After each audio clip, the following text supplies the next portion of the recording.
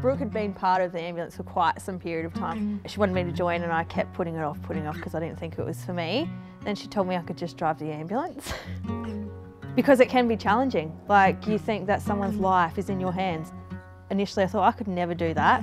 What happens if I see something gruesome? Will I ever recover from it? But it's nothing like that. I enjoy it. It's a challenge, yeah. Volunteers have a certain passion in them. They not only do it to serve the community, to help people, but they also get skills for life.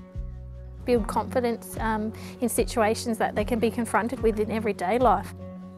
We got books, we sat down, we went through everything together, and it was step by step. You're very well supported, aren't you? Yeah. Lots of scenario training, lots of practice, but honestly, once you're there, you just got to get in and do something, and that's the way it is. For me, I had no idea. Like, I worked in a pub, so it was completely different. It was long and we did weekend trainings. For me, I'm lucky my boss works around a few of my shifts.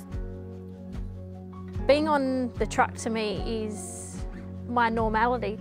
My husband and my family are very supportive. I don't know, you just make it work, you really do, because it's a passion. You have drive to do it, you just fit it in.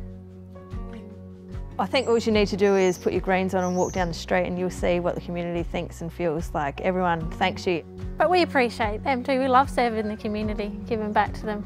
I've treated them and I've made a difference in their life and they know that. Yeah, even if it's for that little bit of reassurance that they need from us. Put a smile on their face and then, you know, the next time it might be critical that they do call. Small communities, obviously, if we don't have volunteers, we won't have a truck.